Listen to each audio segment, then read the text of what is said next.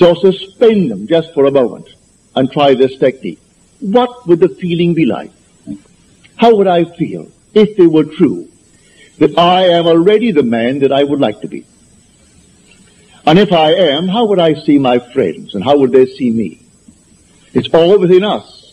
So let my wonderful human imagination see them as they would have to see me if it were true. Bring them into my mind's eye and let them see me. And let them talk to me. And let them congratulate me on my good fortune. And don't duck. Accept the congratulations of your friends. If they really mean it. Actually play the part all within yourself. And then believe it 100%. As we are told in John's letter, the 5th chapter of his first epistle. If we believe that he hears us in all that we ask of him, then we know that we have obtained the request made of him. Well, if you get the right God, you have no doubts in your mind as to whether he heard you or not. For you know you heard it, and that's God. But if you're not quite sure that he heard it, because there are 3 billion talking to him, begging, well, then you may be not quite sure that he heard you. Maybe you don't think you're good enough, but you can't deny that you hear your own mind. You hear your own inner conversation. You hear your own inner speech.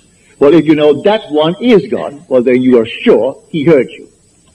Now you are told in that 5th chapter, the 15th verse of first epistle of John, if we know that he hears us in all that we ask of him, then we know that we have already obtained the request made of him.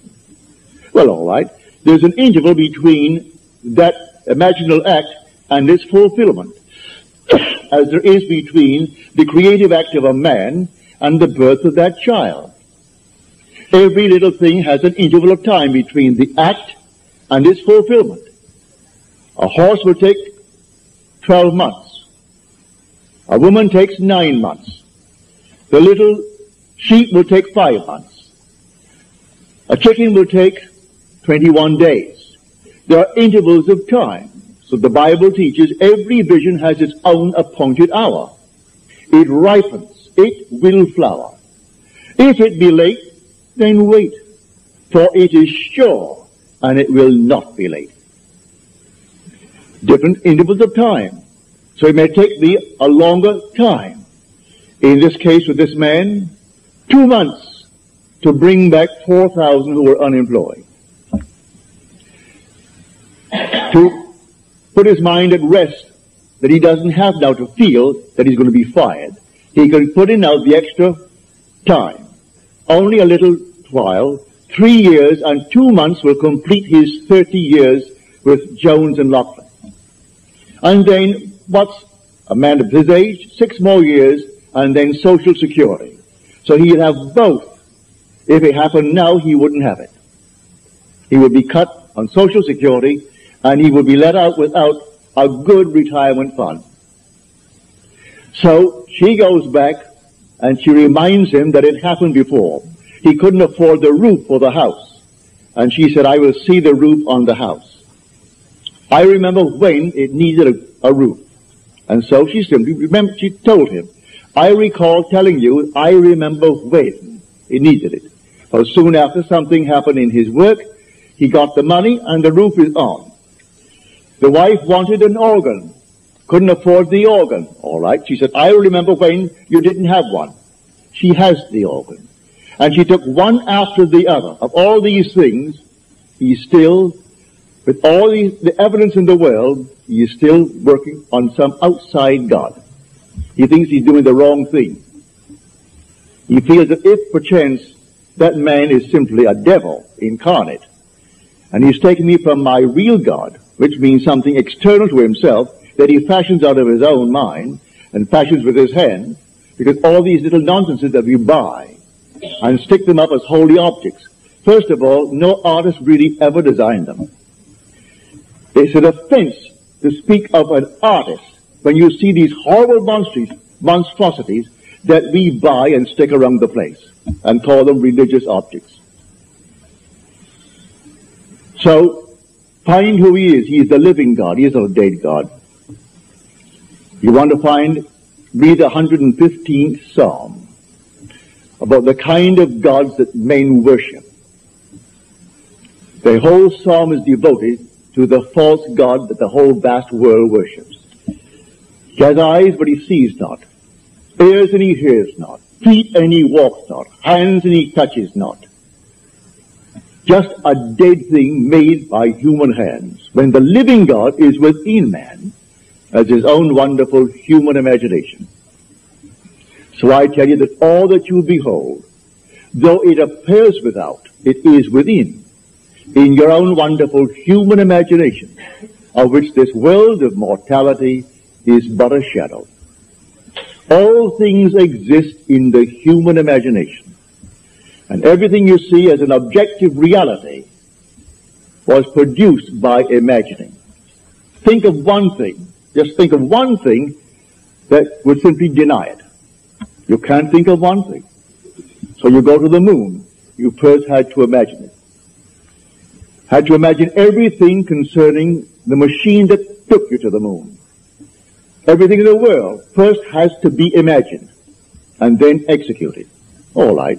The intelligence to do it will come, but you take the blueprint first and conceive it and dwell in it as though it were true. And no power on earth can stop it from becoming so. Your visions will clarify itself. At night, it's a different kind of a night. Your days are different. You see people differently. You can't walk by any man and not see him God incarnate. Can't do it. Even if he has the most horrible background. And he said simply, well, a murderer.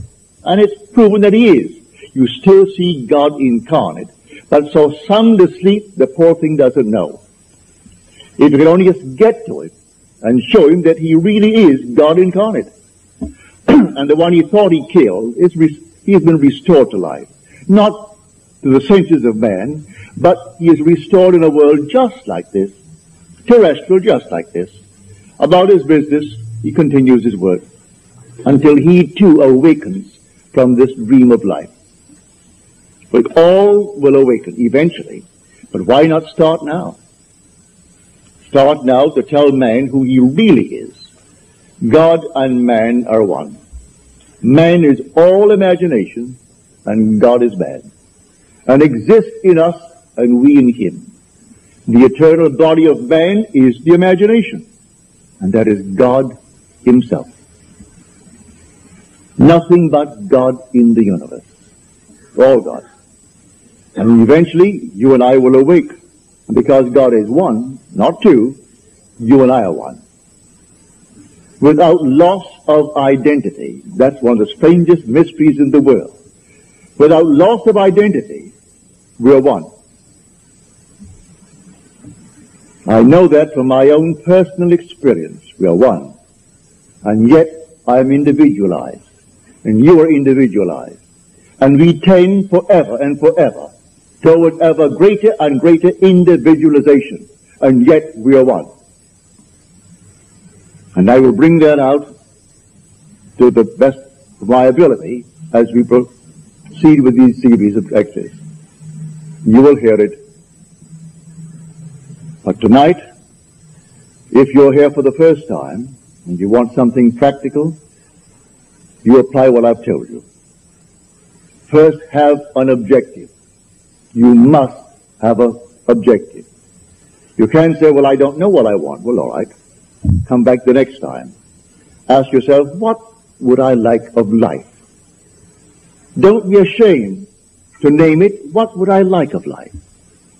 Well then, try to get some objective. Now, prayer, as far as I'm concerned, is nothing more than the subjective appropriation of the objective hope. That is the way to success. I appropriate it subjectively. How do I appropriate a state subjectively? Well, suppose now, this very moment, I wanted a ball, an ordinary baseball. But there isn't a baseball in the room, all right? But I want one. I would actually assume that I am holding a baseball in my hand until I could feel it. You think you can't feel it? Well, now try it. Try to feel what it would be like if you held a baseball. Now, to prove that you have held it, see what it feels like, the difference now, a tennis ball. See any difference?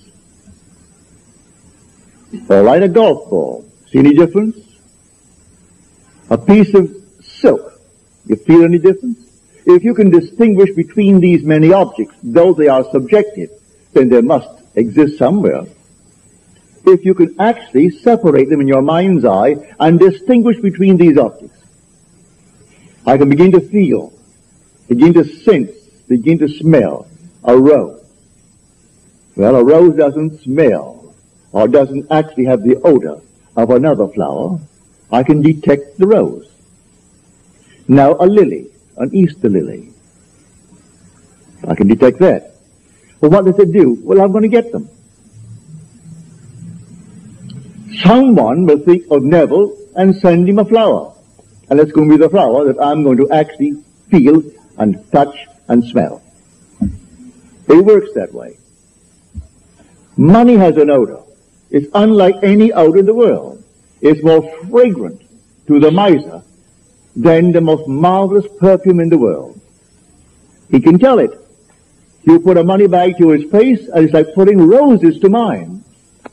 He loves it. He can smell money. He can feel it. Money has a distinct feel about it. Put a $20 bill in your hand and ask you to feel it, and then put another piece of paper in your hand, and you can tell the difference. There's a difference. It is an odor to it. All this is part of the inner man, that all things are possible to him. Try it. Before you condemn it, try it. And if you have the evidence to support my claim, well, then it doesn't matter what the world will tell you. If he laughs at you, so what? So they laughed at everyone who had an idea that seemed a little bit off-center. Always laughed at him. They laughed at the idea of going to the moon. Well, now it's an accomplished fact. There are still those who won't believe it happened, you know, because they don't want to believe that it ever happened.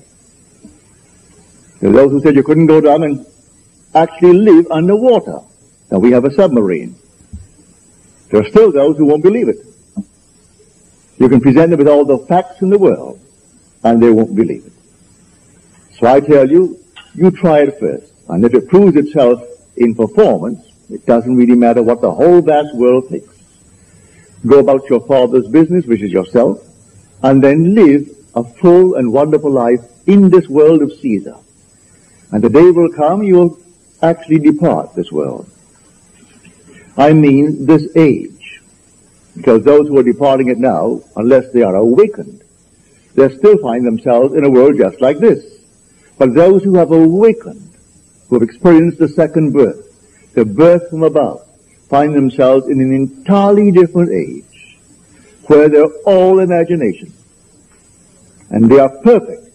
And wherever they go, everything is perfect. They don't have to raise a finger to make anything perfect, because they're perfect. All things must conform to them, for they're perfect. That's heaven. So heaven is not an area, it's not a realm, it's a body. And when that body is awakened within you, which is the wonderful human imagination completely awake, then wherever you go clothed in that body that is completely awake, everything is perfect. If you found yourself in a forest of dead trees that all burst into foliage, in the desert they would all bloom like the rose, because you are there. No blind man, deaf man, no handicapped man could stand in your presence. He would be instantly transformed into a perfect man because you are perfect. That's heaven. It's harmony. So it's not a place where you're going to go, pearly streets and all that nonsense. No. It's just simply you in a world that is perfect because you are perfect. And the day will come you will awaken that body, for it's in you now. That body is in you, but it's sound asleep. And one day you will experience the resurrection. And you'll know the mystery of the resurrection. When you rise, and you rise within yourself. For the grave in which Christ is buried, which the Lord is buried, is your own skull. That's where he is buried. And in that tomb where he is buried, one day he will awake, and he will come out of that tomb. And it's you who comes out of the tomb, and you'll know who you are. He is buried in every child in the world, this universal being, and yet one. Billions of us, and yet only one Lord. And that one Lord, in his fullness, is buried in you, individually. And when you awaken, you are he. So tonight, take a go. Make it a lovely go, either for yourself or for another. For any time that you exercise your imagination lovingly on behalf of another, you're mediating God to that other. So, bring a friend before your mind's eye. Represent him to yourself as the man or the woman that you would like them to be. And don't tell them, ask for no praise, just assume that they're talking to you and telling you the most marvelous news about themselves. And you congratulate them on that good news. And go your own way. Believe in the reality of that imaginal act. It may happen tomorrow. It may happen the day after, or a week later, or a month later. It has its own appointed hour, and it is ripening, and it's going to flower. So don't be concerned. Leave it alone. And it will come to pass. So this is what I mean by feeling is the secret. I catch the mood, the feeling that would be mine if I were what I want to be. I don't have to touch something. I can if I want to. But it's the mood I'm speaking of. What would the feeling be like if she were well? If she were this? And then you catch it, just as though it is true. You always go to the end, and the end is where you begin. We're always imagining ahead of our evidence. So go to the end. And feel the end. And then dwell in that end, even though reason denies it and your senses deny it. You turn your back upon the doubters. That is your senses and what reason dictates. That's the hell or the devil or Satan in the world. That's the doubter. So you turn your back upon it. And then you walk as though things were as you want them to be. And living in that assumption, it slowly hardens into fact. Even though at the moment of the assumption it was denied by reason, an assumption, though false, if persisted in, will harden into fact. So you learn to assume and learn to persist in the assumption, and it will come to pass.